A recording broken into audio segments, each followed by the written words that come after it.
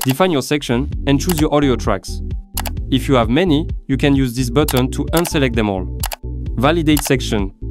First, choose a preset you've created beforehand or manually adjust the settings yourself.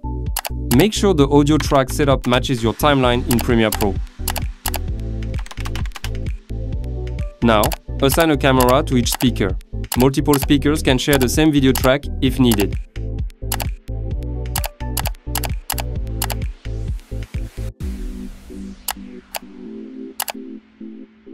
Enable reaction shots for a more natural result. Here, you can choose a speed setting.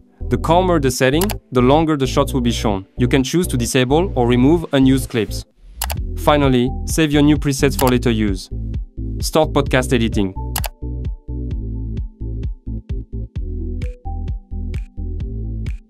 Titles? Or just trying to make your content look polished fast? Then yeah, this episode's for you. Yeah, totally. And I think what's cool about